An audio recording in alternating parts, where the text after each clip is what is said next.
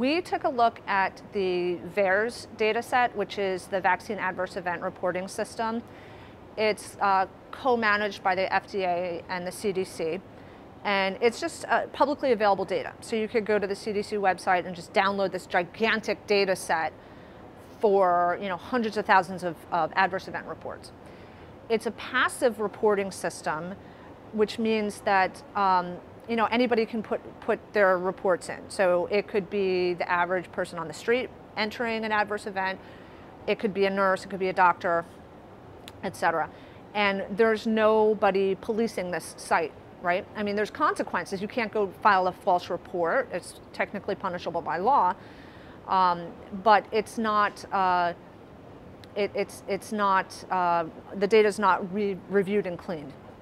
There are certain things that people have to report. There's certain adverse events that clinicians must report, and industry who has produced these vaccines is required to report their adverse events into the system also. So there's limitations to the system, but it's also robust because it has a high number of patients and adverse events reported. So we looked at this.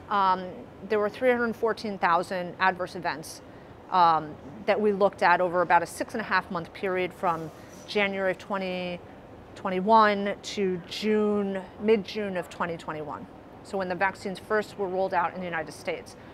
And we only looked at FDA-approved vaccines, so that would be the mRNA vaccines of Pfizer and Moderna, and then the Janssen, J&J vaccine as the adenovirus vector vaccine that we have that's approved here.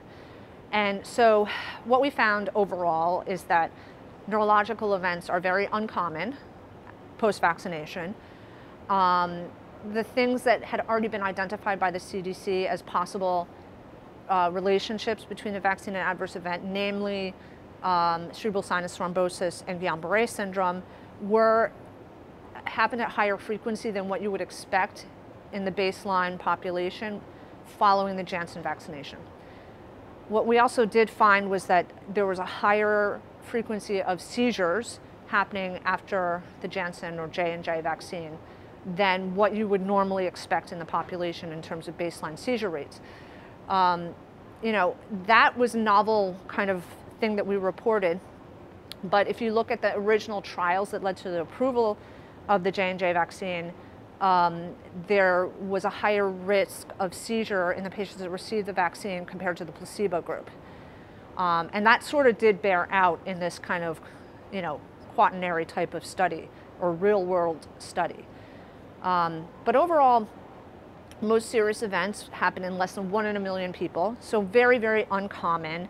And most of them, besides the 3 I mentioned related to the Janssen vaccine, did not happen at a higher frequency than what you would just generally expect to occur in the population. When we looked at COVID itself, the neurological events related to COVID itself occur 500 times more often than after a vaccine, for example. So you're much higher risk if you get COVID of having a neurological event than after a vaccine.